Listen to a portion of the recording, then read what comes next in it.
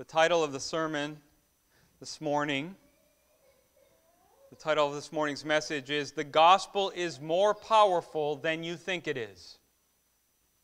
The gospel is more powerful than you think it is. You died to sin and are set free from sin in Christ. The gospel is more powerful than you think it is. You died to sin and are set free from sin in Christ. So I understand a couple of things as I walk into preaching not only this message, but all of Romans chapter 6. And so I want you to hear a couple things so you know them now. One is, chapter 6 doesn't answer everything about all theology. Should be obvious to you. Chapter 6 isn't all-encompassing. You'll still have questions at the end of chapter 6 if all you hear is chapter 6. But I also know that just hearing the title of the message, "The Gospel is more powerful than you think it is. You died to sin and are set free from sin in Christ," probably has some of your wheels spinning. Thinking, wait, is that what the Bible says? Or maybe asking, how does James know how powerful I think the gospel is? How can he say it's more powerful than I think it is? Well, first let me say, no matter how powerful you think the gospel it is more powerful than you think it is. And I'm realizing more and more, especially when it comes to sin, that most Christians do not think the gospel is nearly as powerful as the Bible says it is. I found that simply saying, "You died to sin and are set free from sin in Christ," simply making that statement in Christian circles gets a wide range of responses, anywhere from "that's legalism" to "wait, but that can't mean." I want you to think for a moment. Who would want us to believe that the gospel of Jesus Christ, including the Holy Spirit of God in us, has no real power over sin? Who would want us to read Romans chapter 6 and ask, did God really say?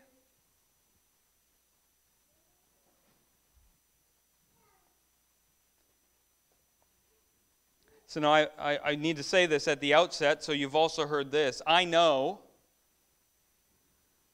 that the absolute sinless perfection is not what Paul is talking about here. We'll continue to preach through Romans 7, Romans 8. We need a robust doctrine of the gospel and its power over sin. And yet, our text today and all of Romans 6 over the weeks ahead, Paul gives us truth. Paul gives us promises. God tells us something about who we are in Christ. And these promises are sin-crushing, life-giving, sanctification-empowering, and freedom-producing. I want you to know that when Paul says he's eager to preach the gospel in chapter 1, when he says he's eager to preach the gospel in chapter 1, he says it's God's power for salvation. God's power for salvation. Wait till you see the power in chapter 6. Because if you have God's power for salvation in you and available to you, how would and should that affect your relationship with sin? Because sin is the very thing you need God's power to be saved from. We will hear things over the weeks ahead about living by faith in the newness of life. Living by faith in the newness of life. And how that relates to the sin in our lives. We are going to hear things like this. How can we who died to sin still live in it? How can we who died to sin still live in it? And I'm concerned that the modern church can't come up with all sorts of answers to that question. It's a rhetorical question. We'll also hear, just listen for a minute, just as Christ was raised from the dead, just as Christ was raised from the dead by the glory of the Father, we too walk in newness of life. Or, our old self was crucified with Jesus. Why? In order that the body of sin might be brought to nothing, so that we would no longer be enslaved to sin. For one who has died has been set free from sin. He goes on after verse 7. So you also must consider yourselves dead to sin and alive in Christ Jesus. Let not therefore sin reign in your mortal body to make you obey its passions. For sin will have no dominion over you. All that in chapter 6 leading up to this. But thanks be to God that you who were once, and no longer once, slaves to sin, have become obedient from the heart to the standard of teaching to which you were committed. And having been what? Set free from sin, have become slaves of righteousness.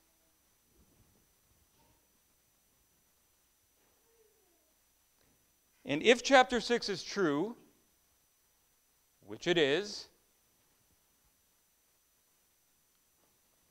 by the way, all I just did was read verses from chapter 6. If all of these things in chapter 6 are true, then the modern church has drifted far leftward in regards to the power of the gospel.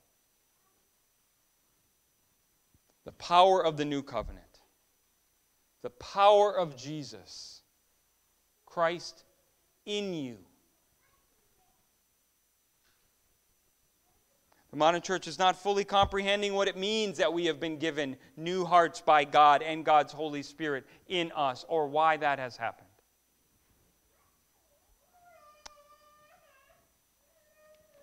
1 Corinthians 3:16, do you not know that you are God's temple and that God's Spirit dwells in you? Let me ask you again, church. Do you not know that you are God's temple and God's Spirit dwells in you?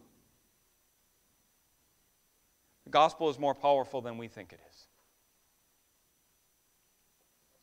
Romans 8:9, you, however, are not in the flesh, but in the Spirit, if, in fact, the Spirit of God dwells in you. Anyone who does not have the Spirit of Christ does not belong to him. He goes on, 11 through 13. If the Spirit of him who raised Jesus from the dead, if the Spirit of him who raised Jesus from the dead dwells in you, he who raised Christ Jesus from the dead will also give life to your mortal bodies through his Spirit who dwells in you. Notice he says, in your mortal bodies. This is not post-glorification. This is not theoretical. In your mortal bodies.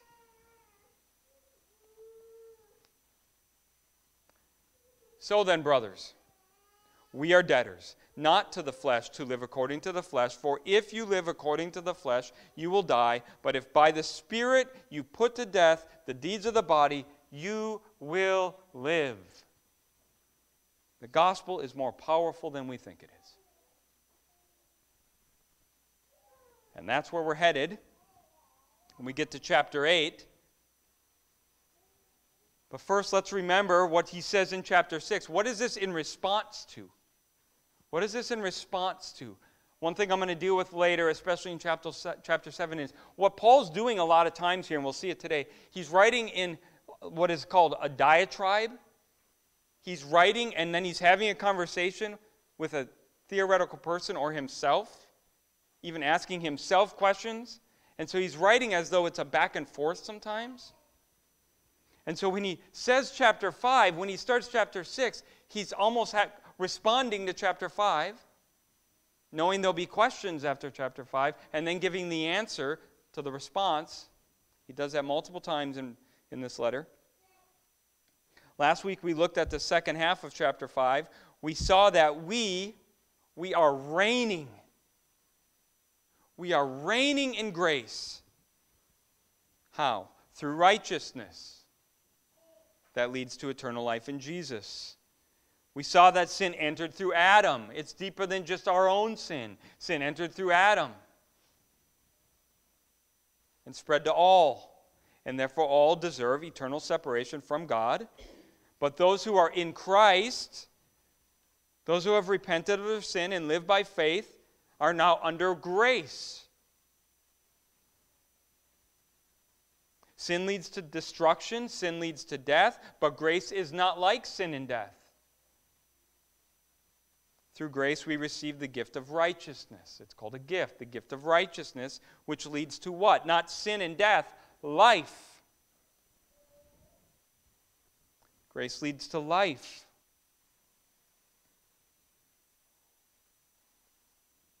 Life through the abundant and free gift of righteousness. The abundant and free gift of righteousness through Jesus. That's power. We received the free gift, we didn't earn it, the free gift of righteousness in Christ Jesus. And then in 17 he said this, for if because of one man, Adam's trespass, death reigned through that one man, much more will those who receive the abundance of grace and the free gift of righteousness do what? Reign in life through one man, Jesus Christ. Amen? I want you to think of the power of being forgiven of all of your sin. All of it. Past, present, future, all forgiven. Think of the power of being forgiven of all of your sin. Think of the power of receiving Christ's righteousness to reign in your body, in life.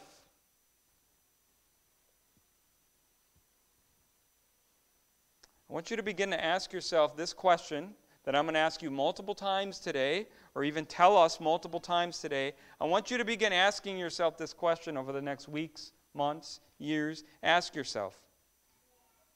Even when you're thinking about something theological or having a conversation with someone, ask yourself, what if the gospel is more powerful than I think it is? Just simply ask yourself that question sometimes. What if the gospel is more powerful than I think it is? And I'll say it again. However powerful you think the gospel is, it is more powerful than that.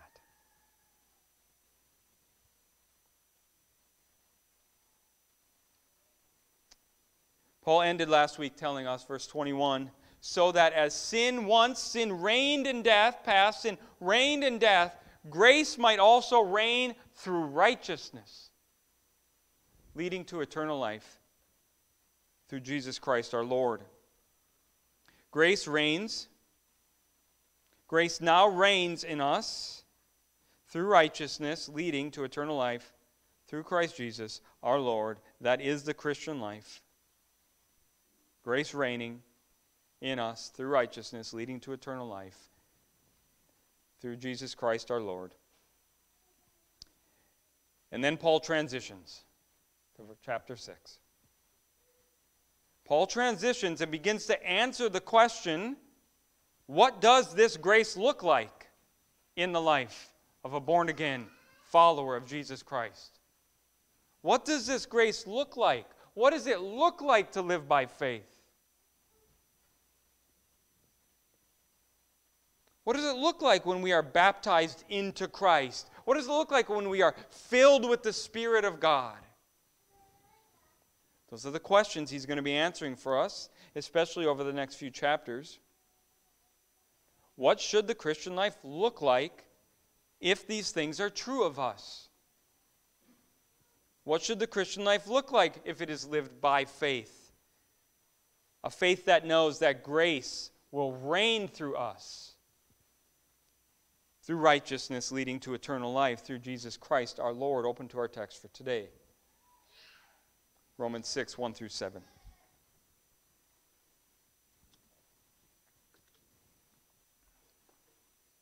What shall we say then?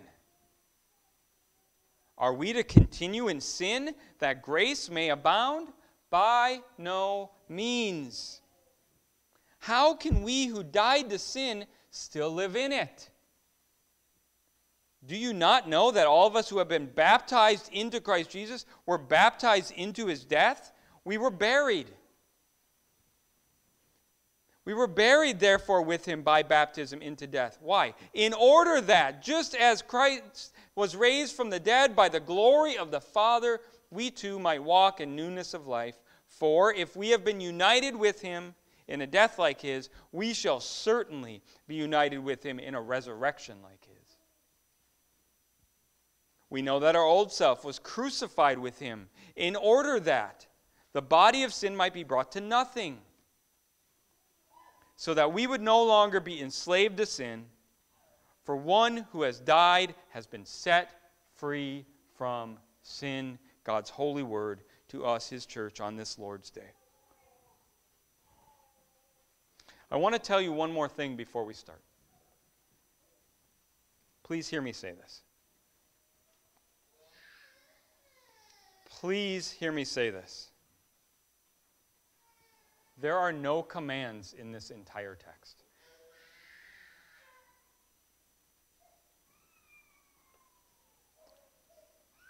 There's not a single command in this text.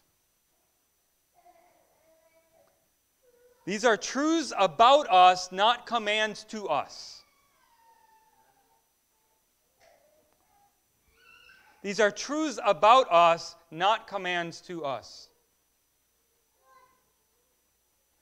Actually, there hasn't been a single command in the book of Romans yet. And even the first command in the book of Romans, which we'll probably see next week, is a command to believe something. So if you hear this text and hear an ounce of legalism, he's not telling us to do anything. He's telling us something about who we are in Christ Jesus. He's telling us where the power comes from, and it's not us.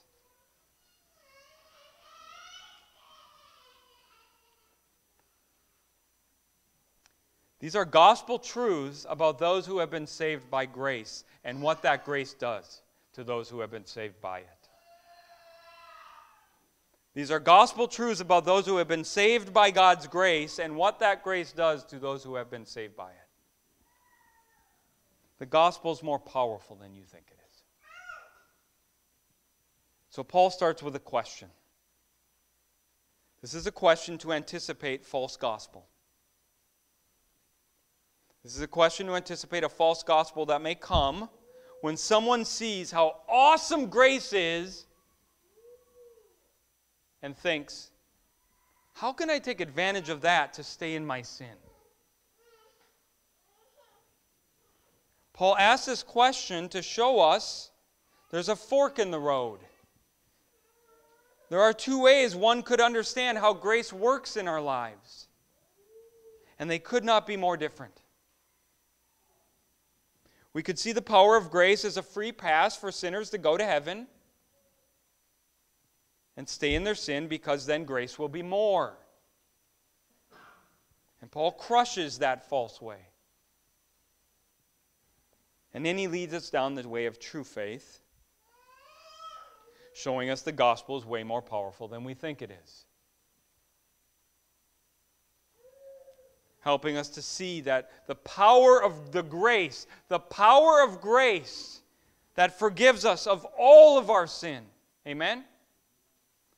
The power of grace, the same grace that forgives us of all of our sin, gives us resurrection power to live sanctified lives in righteousness by the Holy Spirit of God within us. All grace. The gospel is way more powerful than we think it is. First, the question, truth number one. God does not need us to sin to show the power of his grace. God does not need us to sin to show the power of his grace. And what we'll see throughout chapter 6 is the power of his grace is seen in us when he transforms us. Now it leaves us there. Verses 1 and 2. What shall we say then? Are we to continue in sin that grace may abound? By no means. He's going to spend a lot of time explaining what that means and what that looks like and how that's even possible. But first he just puts an end to that road. Don't even go down that road. Are we to continue in sin that grace may abound? By no means. So before we get to the power, before we see how powerful the gospel of grace is to put sin to death by the Spirit in the life of those who have been born again and filled with the Spirit, the first thing we must see is this simple Q&A. A simple question that crushes every ounce of false gospel.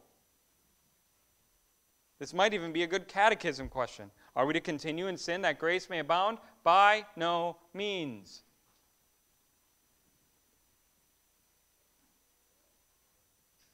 This simple question crushes every ounce of a false gospel that excuses sin. This simple question and answer crushes every ounce of a false gospel that would lead people to think they can stay in sin and even become prideful to those who would call them out of sin. What shall we say then? Why does Paul ask it this way? What shall we say then? Because he knows this is a way that the devil is going to twist grace, twist the word. Ask the question, did God really say?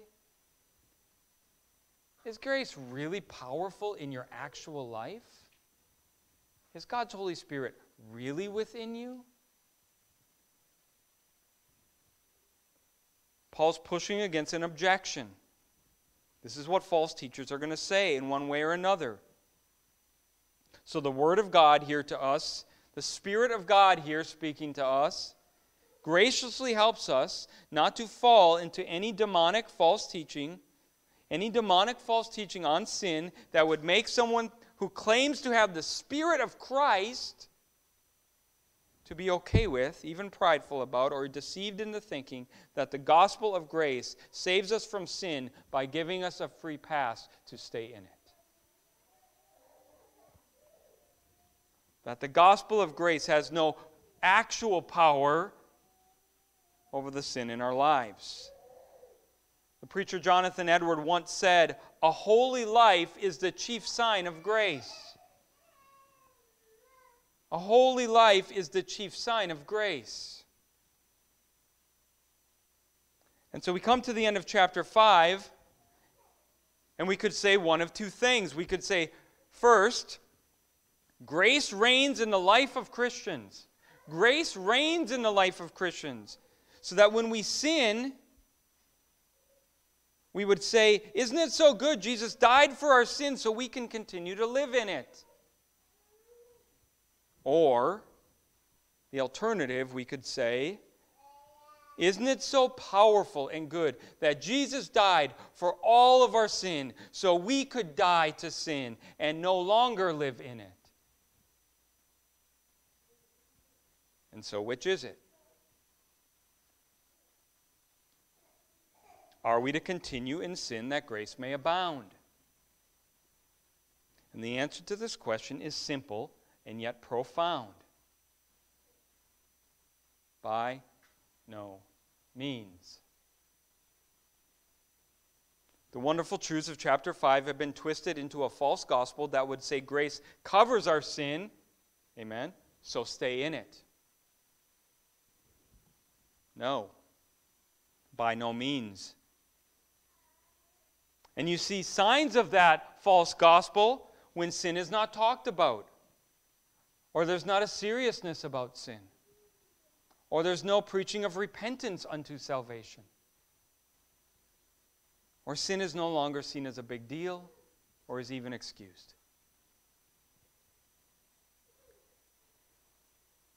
And this is where we need to remember the Bible's not a self-help book. This chapter is not telling us what to go do. It's telling us who we now are. It's telling us the power we now have so go live in it.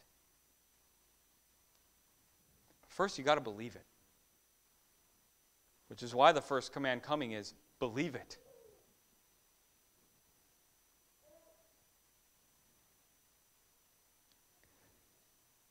These two doctrines, the doctrine of sin and the teaching of repentance, these two doctrines, the doctrine of sin and the teaching of repentance, have been so watered down in the modern church, it's hard to hear them. Why? Because when sin is not seen as serious, or where there is no gospel power in our lives to overcome sin by the Spirit and the Word, then repentance isn't even preached. And then people are led to believe we can continue in sin that grace may abound.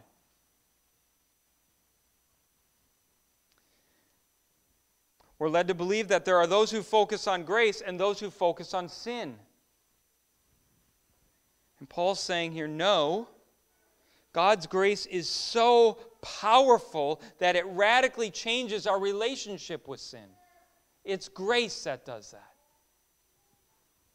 These are not separate doctrines. Grace includes the free gift of justification. Grace also includes the free gift of the Holy Spirit to put our sin to death. And in our actual lives, in our mortal bodies. And so, what shall we say then? Are we to continue in sin that grace may abound? By no means. God's grace to cover all our sins is so amazing. God's grace to cover all of our sins is so amazing. There is no condemnation for us who are in Christ Jesus. Zero, none, covered, paid for, justified, finished. God's grace to cover all of our sins is so amazing that we must preach to those who are truly born again, to those who are truly saved. If you are a Christian this morning, if you are living by faith in Jesus, hear me say, God's grace to you has covered all of your sin. All of it. The blood of Jesus gives you forgiveness for not only your past, but all of your sin. And by that grace, by His grace, you have gospel power now. Today, in this life. In order for you to be saved from your sin, however tall the pile of your sin is, and it's taller than you think it is, grace must be more. And it is. However many sins you have, grace must cover all of them. And grace is that amazing. And it is not just amazing in a get out of hell free sort of way. No, the power of grace is in a resurrection sort of way. Old self dead. Old self hung on a cross. Dead. New self living and reigning in righteousness and life. We'll see what that looks like more and more as we go through chapter 6. But for now, in these verses, the simple and yet profound truth, are we to continue in sin that grace may abound? By no means. By no means there means that is not a thing. Or no way, or absolutely not. Why? Because to continue in sin is to not know the power of the one true gospel that causes us to die to our sin and be set free from it. Truth number 2. If you died to sin, you cannot live in sin, or you have not died to sin. Verse 2. What shall we say then? Are we to continue in sin that grace may abound? By no means. And then he says, how can we who died to sin still live in it? And he's not asking that question to help us look for a loophole. It's rhetorical. First, let's ask, what does it mean to live in sin? What's he talking about here, to live in sin? Well, he uses it interchangeably with to continue in sin or to be continuing in sin.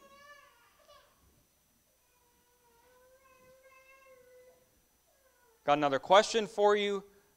Who is it that would invent a doctrine that would say you can just go ahead and continue in your sin and that will make grace look better?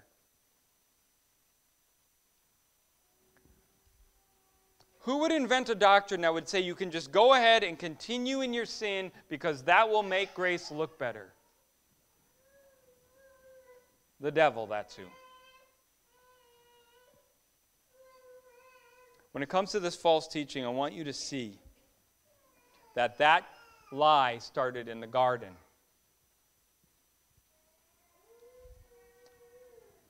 And now here we are with Paul. Soon after Jesus ascended into heaven, it didn't take long for this false teaching to come back and arise again. Did God really say? Is God really that powerful?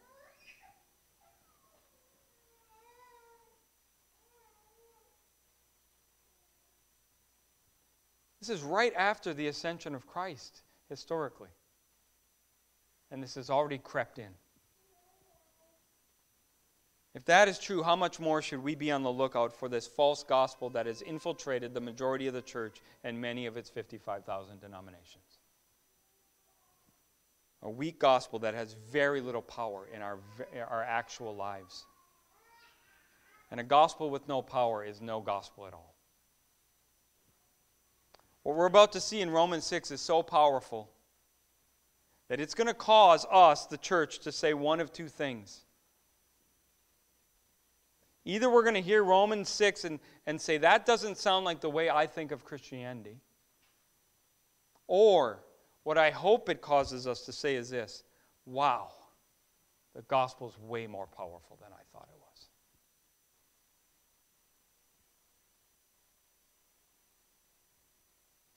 And if that's where we're at, we should ask God, God, by your Holy Spirit, and to give glory to your name, make me understand and live in this gospel power. I hope that's our response. Why? Because how can we who died to sin still live in it? How can we who died to sin still live in it?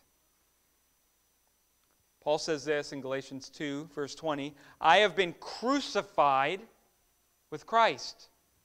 It is no longer I who live, but Christ who lives in me. And the life I now live in the flesh, I live by faith in the Son of God who loved me and gave himself for me. How good is that?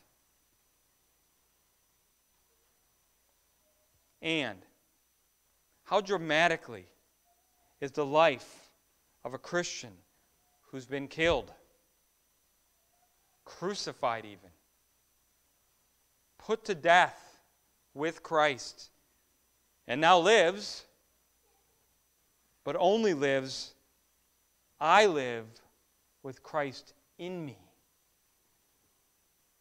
Notice it doesn't simply say Christ with me.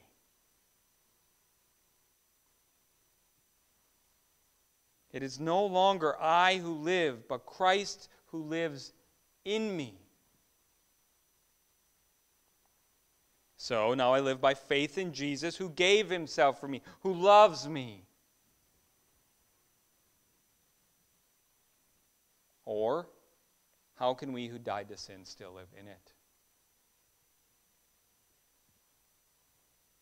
So he or she who continues living a life, living in sin, continuing in sin,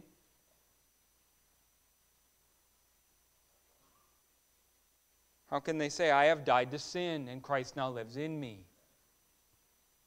John says it this way in 1 John. No one who abides in him keeps on sinning. No one who keeps on sinning has either seen him or known him. How can we who died to sin still live in it? Calvin said this of this verse: the state of the case is really this. The state of the case is really this: that the faithful are never reconciled to God without the gift of regeneration. The faithful are never reconciled to God unless they are regenerated, made new, died, old self, born again. No, we are to this end justified, that afterwards we may serve God in the holiness of life. Christ indeed does not cleanse us. Christ indeed does not cleanse us by his blood, nor render God's propitiation to us in any other way other than by making us partakers of his Spirit, which renews us to a holy life. He goes on. It would then be the most strange inversion of the work of God, were sin to gather strength on the account of grace. The grace which is offered to us in Christ, and then he ends with this: for medicine is not a feeder of the disease which it destroys.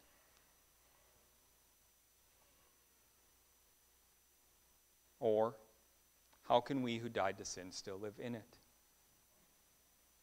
The gospel does not mean that God now expects us to live holy lives to earn our salvation. This is not a command. This is not Paul saying, come on now, try harder.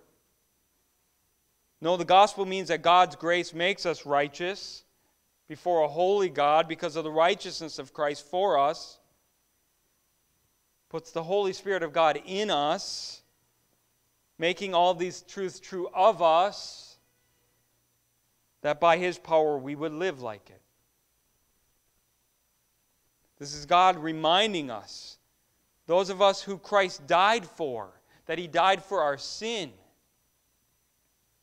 This is God's word showing us that the gospel is more powerful, practically powerful, actually powerful, not just theoretically powerful.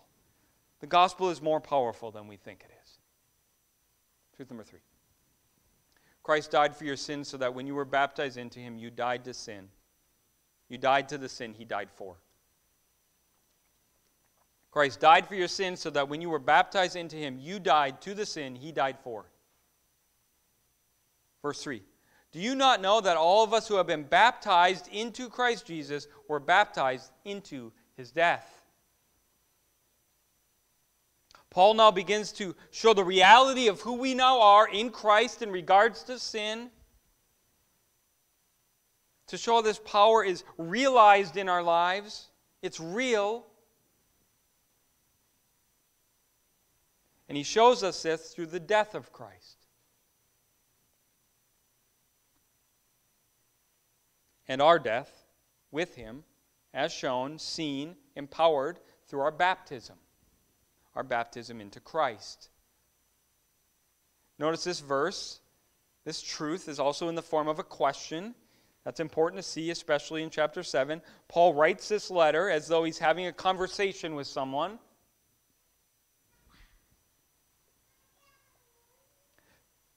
he starts this verse with, do you not know? Do you not know? In other words, do you not see how powerful baptism into Christ's death is? Are you limiting the power of the gospel truth that we see and experience in baptism? And what truth is it that we see? That all of us who have been baptized into Christ were baptized into his death.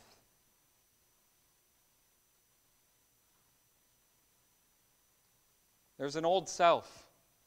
And if you've been baptized into Christ, that old self should be gone, dead, with Christ.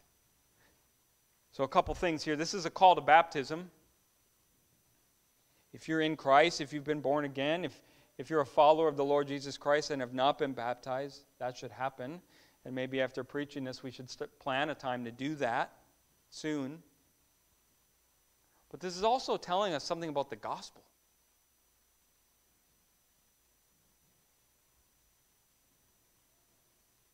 Our old self had a problem, a huge problem. We were created by God, a holy God, We were created to be image bearers, to live for His glory. And because of the sin of Adam spread to us, because of our sin, we did not do that.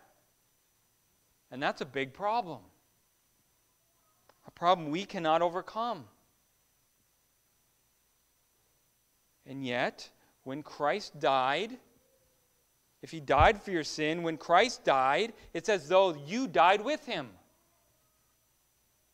Your baptism is saying, I died with Jesus when He died on the cross. The self that was full of sin and needed salvation died on the cross with Jesus.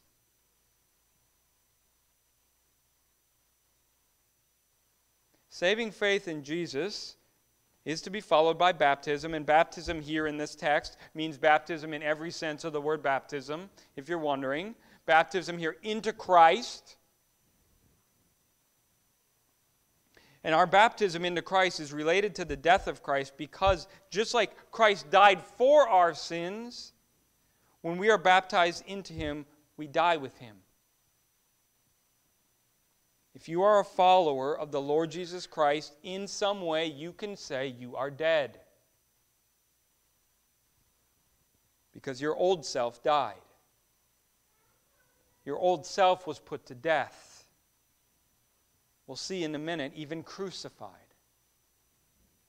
When Jesus died for us, He died for our sin. And when we died with Him in baptism, we die. Which includes dying to the sin that He died for. You didn't die for your sin. He died for your sin. We die to the sin that He died for, meaning the gospel is more powerful than we think it is, leading to truth number 4. Our death through baptism unites us to Christ, who was raised from the dead, so we would walk in new lives. Our death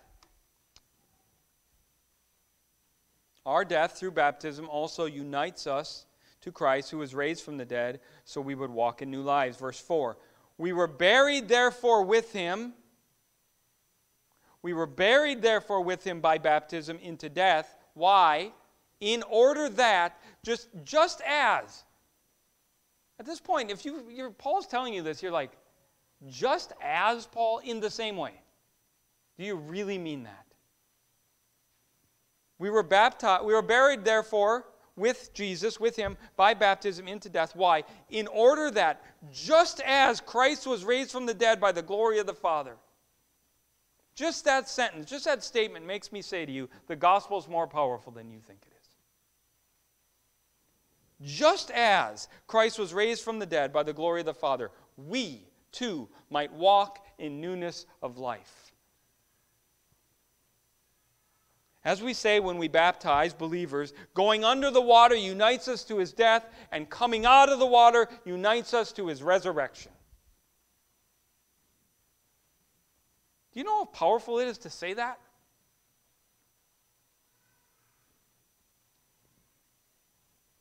That's why Paul says, how can we who died to sin still live in it? And then follows that with, how can we who were raised from the dead with Jesus not walk in a new life?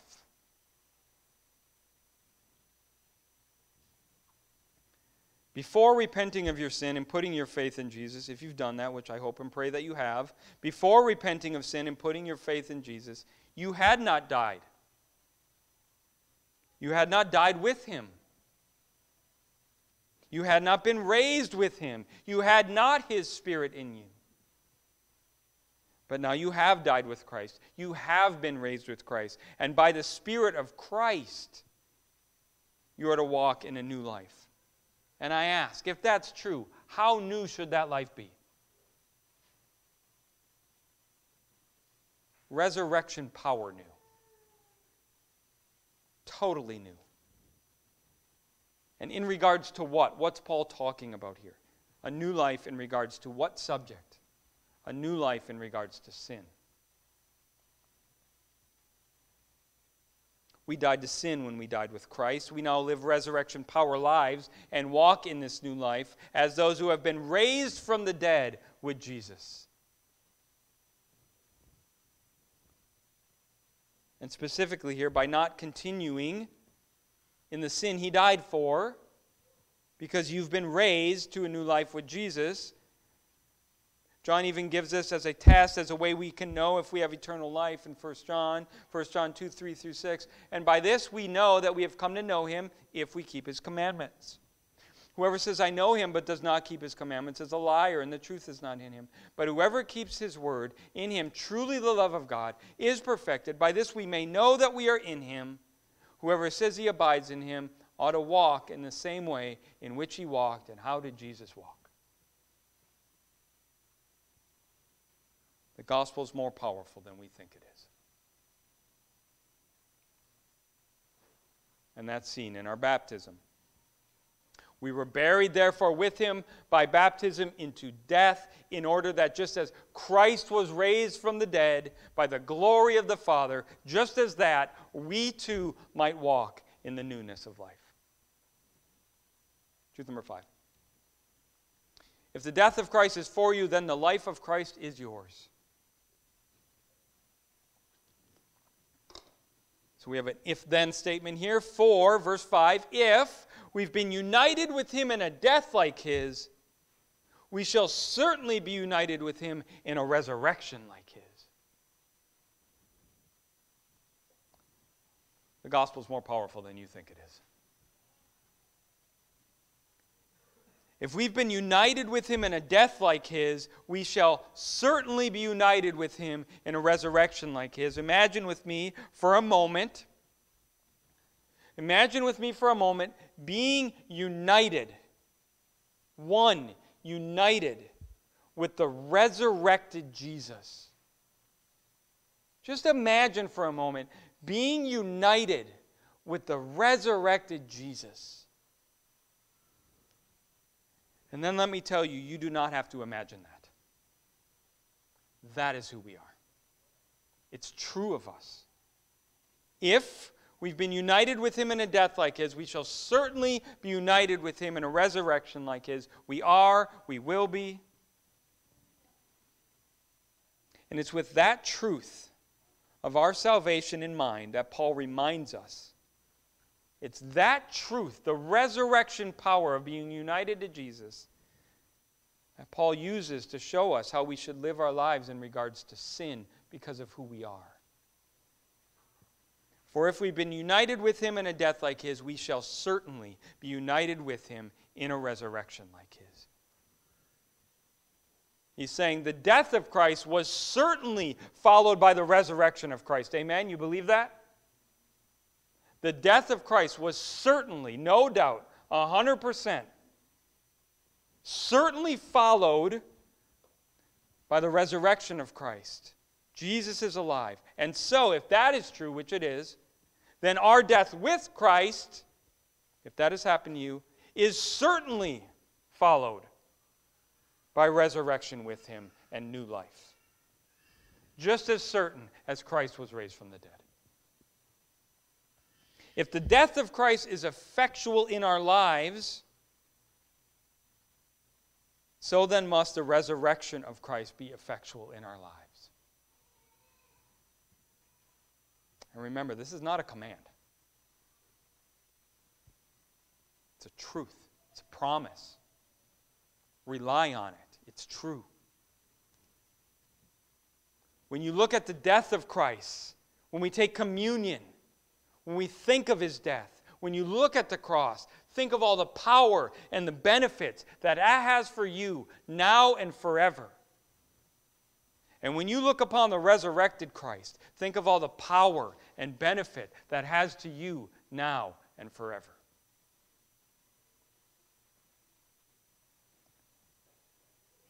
Because we love every word of the Word of God, I cannot ignore the fact that there's an if here. Meaning, if the death of Christ is yours by your union of Christ, then the resurrection power of Christ is also now yours by the same union with Christ. They go together. They're connected.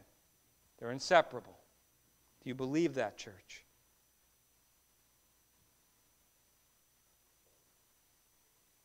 What shall we say then? Are we to continue in sin that grace may abound? By no means. How can we who died to sin still live in it? For if we've been united with him in a death like his, we shall certainly be united with him in a resurrection like his. The gospel is more powerful than you think it is. What kind of power do we have to overcome the power of sin by the Holy Spirit in us? Resurrection power. How powerful is resurrection power?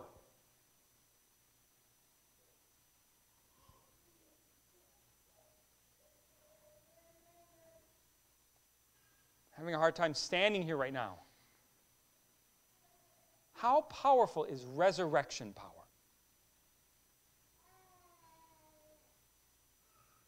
Truth number 6. The reason we are put to death with Christ is so sin would have no power to enslave us anymore. That's how powerful resurrection power is. The reason we're put to death with Christ is so sin would have no power to enslave us anymore. Verse 6. We know that our old self was crucified with him. Very key words here. In order that and so that. These are the outcomes. We know that our old self was crucified with him. Think of that when you look upon the cross. Our old self was crucified with him. Why? In order that the body of sin might be brought to nothing. Paul's not nuanced here. This isn't gray. So that we would no longer be enslaved to sin. Do you believe that? For reals, do you believe that? I'm just going to read it again. Word of God to us. We know that our old self was crucified with him. Why? In order that the body of sin might be brought to nothing, so that we would no longer be enslaved to sin.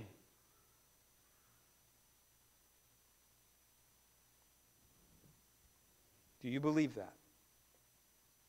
Our old self was in Adam. Our old self was under the power and penalty of sin. Our old self, if you are in Christ, that self, dead. So dead we can say crucified. Our old self is crucified.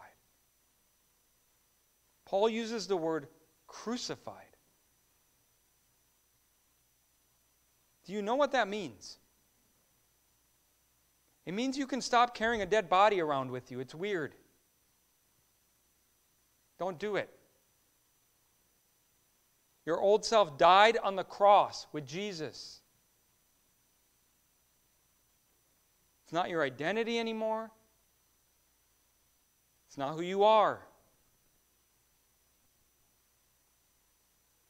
We were all born into sin under Adam, and if you have repented of your sin and put your faith in Jesus Christ, that self is dead. Gone. Died on the cross with Jesus. Crucified.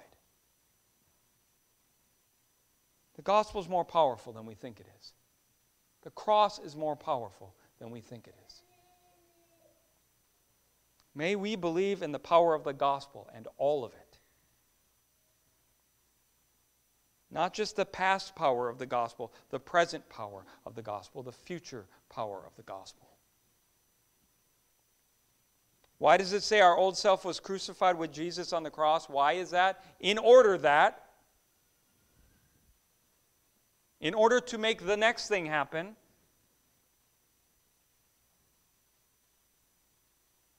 in order that the body of sin might be brought to nothing.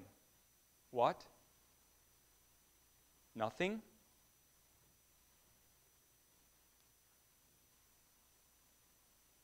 Let me tell you something true of you if you are in Christ.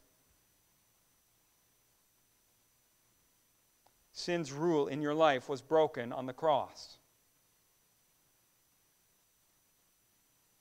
Or better said, Christ died for you who had no power to overcome the power of sin. You died with him on that cross when he died for you on the cross. And when that truth is a reality in our lives, the powerful effect it has upon the body of sin is that it brings the body of sin to nothing.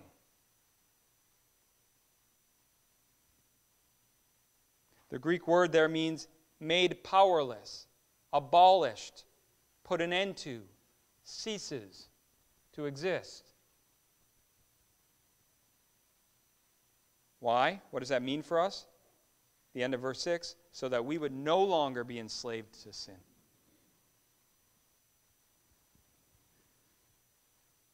To be enslaved to sin as a believer is as though there's a jail over there, and we've been set free from it, and we decide, I'm just going to go live in it, even though the door's unlocked.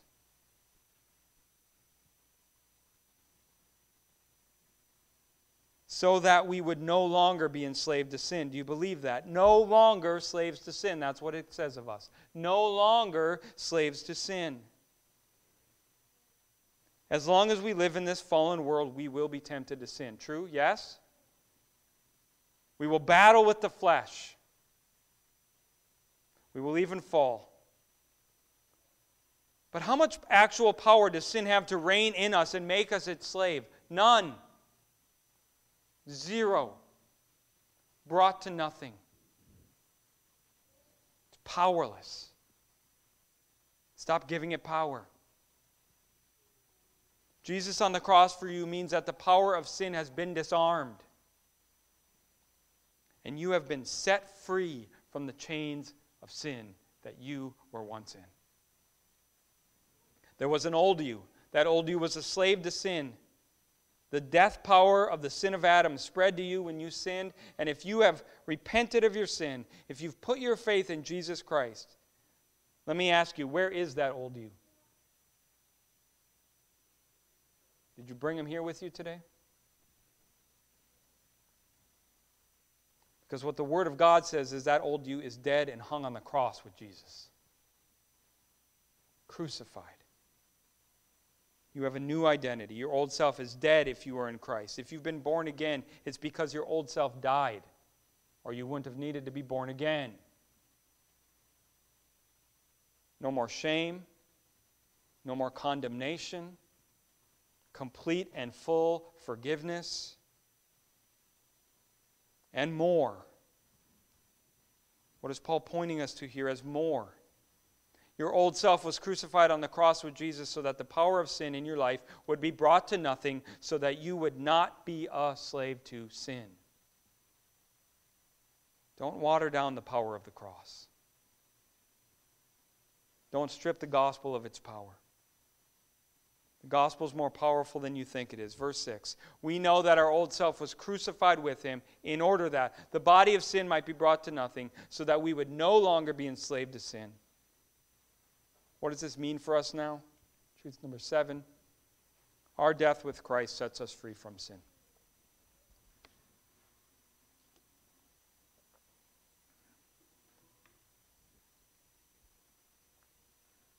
For one who has died has been set free from sin. For one who has died has been set free from sin. He's not talking about when you die and get put in the ground in a casket. He's talking about dying with Christ through baptism. He's talking about our old self being put to death so that we would no longer be slaves to sin. And if that's happened to you, he says here, you're not. Why am I not a slave to sin? Why does sin have no power? Is the question he's answering. Because one who has died has been set free from sin. Meaning, we were once chained to sin. We were once chained to eternal death. And we've now been set free to righteousness and life. Because we who live by faith in Jesus have died with him. If you've died with Christ, you've been set free from sin. There's much more to come on this. There's a lot to ponder here. But most of what I think we're trying to ponder here is what goes through our mind when I simply read these verses.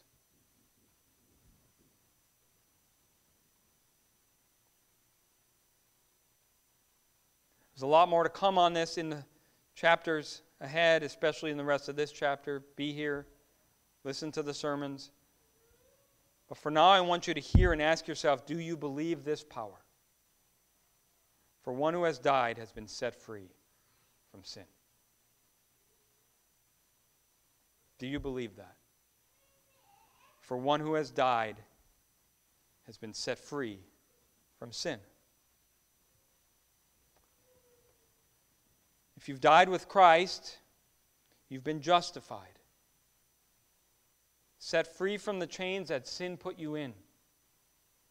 The penalty of sin is no longer yours to pay. None of it. You are free. Jesus paid it all. Sin reigned in your life. You were in chains, but you have now died with Christ. So grace must now reign through righteousness, leading to eternal life, through Christ Jesus our Lord. Death to sin is freedom. Death with Christ is freedom. The cross is freedom. Death to self is freedom. When Jesus died on the cross, our old self was crucified on the cross. If you've put your faith in Jesus, He died for you on that cross. And you can now say, with Paul, you've been crucified with Him. When Jesus died for you on that cross, He died for your sin on that cross. You can now say you've been crucified with Him. And since that self is now dead, you've been set free from sin. Not only the penalty of sin, and yes, there's much more to say on that, and much more on this, but for today, I just simply want you to see that the gospel is way more powerful than you think it is. You died to sin, and you are now free from sin in the resurrected Jesus Christ. Sin has been disarmed. The chains are gone. You've been set free. The devil has no real, actual power over you. Don't give him any. Stop giving him power. Sin's power over you has been brought to nothing. Stop handing it power. Stop believing the lies. Yes, we are in a battle with sin. A battle in which we have victory. Paul will tell us in chapter 8, we still must put it to death. We must actively put it to death. So temptations will come. And what is the promise we have every time a temptation comes? God gives us a way out every time. Has no power over you unless you give it power. Yes, there will be times where we have to confess our sin. And what promise do we have then? If we confess our sins, He's faithful and just to forgive our sins. And this last part should have a lot of meaning for you after this, and to cleanse us from all unrighteousness. Why? Because the gospel is more powerful than you think it is. Verse 6, we know that our old self was crucified with Him in order that the body of sin be brought to nothing, so that we would no longer be enslaved to sin. And then he gets to verse 7, for one who has died has been set free from sin. And then in the next 2 weeks, for sin will have no dominion over you, verse 14. Sin will have no dominion over you, since you are not under law, but under grace. That's what grace does. Verse 18, having been set free from sin, you are now a slave of righteousness. Verse 22, but now that we have been set free from sin and have become slaves of God, the fruit you get leads to sanctification. And in its end, eternal life. So with that, let me end today's message by just reading the text for you one more time. What then shall we say? Are we to continue in sin that grace may abound? By no means. How can we who died to sin still live in it? Do you not know that all of us who have been baptized into Christ Jesus were baptized into His death?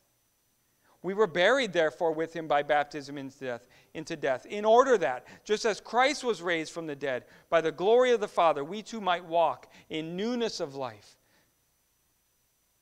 For if we've been united with him in a death like his, we shall certainly be united with him in a resurrection like his. We know that our old self was crucified with him in order that the body of sin might be brought to nothing, so that we would no longer be enslaved to sin. For one who has died to sin has been set free from sin. Amen? Let me pray.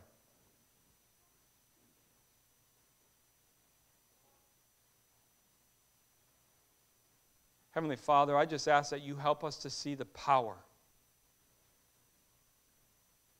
Help us to see the victory. Help us to see the glory, the entirety of the gospel. Help us to live in this power you are proclaiming over us even right now. Help us to live in the power of the truth you speak of us. Lord, help us to believe it. Help us to live in this freedom. Keep us from deception. Keep us from evil. And in our lives, may your will be done. And we ask this for the glory of the name of Jesus, and we ask it because of the power of the blood of Jesus. Amen.